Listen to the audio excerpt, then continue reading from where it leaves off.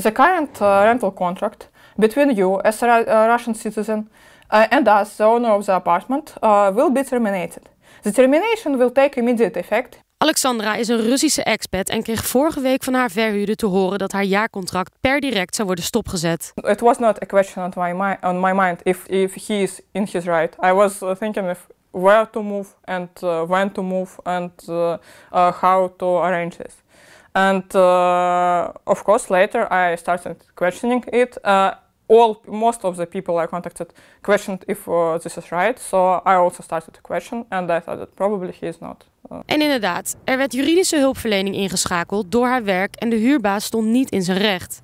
Aleksandra mag in het appartement blijven wonen. I was relieved that I was right and it just worked right away. I didn't have to prove much because the law is strong, a lot stronger than people's wishes for hate or discriminations. Dit is niet de eerste uiting van woede tegen Russen in Amsterdam sinds de oorlog is begonnen.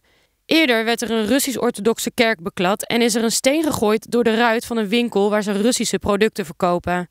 Deze oorlog mag niet tot discriminatie leiden, postte Halsema op Instagram.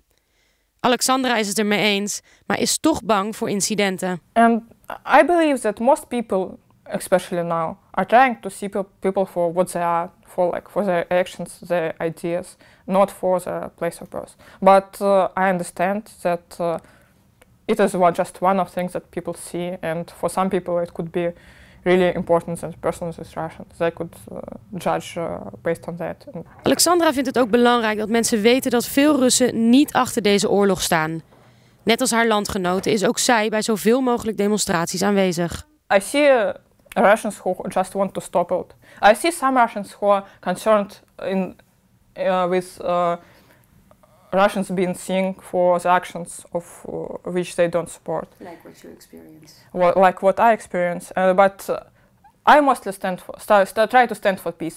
Aleksandra krijgt ook steun van Amsterdammers en daar is ze heel blij mee. I know that in other countries it's worse. People are really angry with Russia.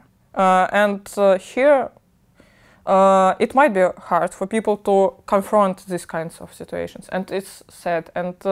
But most people are supportive, and I believe it's still, in general, it's a good place with good people.